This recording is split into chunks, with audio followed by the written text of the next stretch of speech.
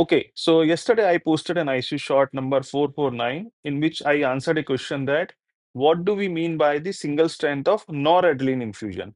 So when I was going through the comments of that particular video, some of you have asked that what do we mean by the single strength of adrenaline infusion in the ICU? So again, simply if we simplify it, generally, usually the adrenaline ampule comes in a strength of 1 ml, which is equivalent to 1 mg of adrenaline. That's all, no confusion. 1 ml of adrenaline ampule equals to 1 mg of adrenaline. So by single strength, what one will feel that, what one will assume that 1 ml of adrenaline or 1 mg of adrenaline in 50 ml of the infusion syringe, and this is the single strength adrenaline. So that's what generally one would assume. But when you go globally and when you go through the literature and what go through the local guidelines, most of them what they say this is not correct. What they say is single strength adrenaline infusion equals to 3 ml of adrenaline, means 3 mg of adrenaline in 50 ml of dextrose syringe.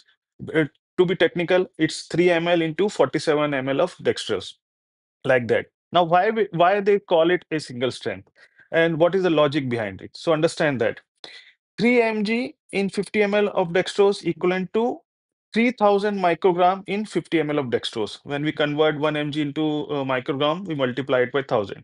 So 3000 microgram in 50 ml of dextrose. Now, then how 1 ml will contain? So 3000 divided by 50 equals to 60 microgram in 1 ml of that infusion syringe. Now, when we start this infusion at 1 ml per hour like that, so this 1 ml will go, this 60 micrograms will go in 60 minutes. So in 1 minute, how much it will go? 60 divided by 60 microgram divided by 60 minutes. So it will go to 1 microgram per minute. So if you make a single strength adrenaline infusion, which means 3 mg of adrenaline in 50 ml of dextrose, what you are getting is 1 microgram of adrenaline going per minute into the patient, and this helps to adjust the dose very easily. So that's what about single strength adrenaline infusion. 3 ml or 3 mg of adrenaline in 50 ml of dextrose to give 1 microgram per minute the dose to which we can adjust very easily from patient to patient. So thank you for asking, and we all should read more about it. Thank you.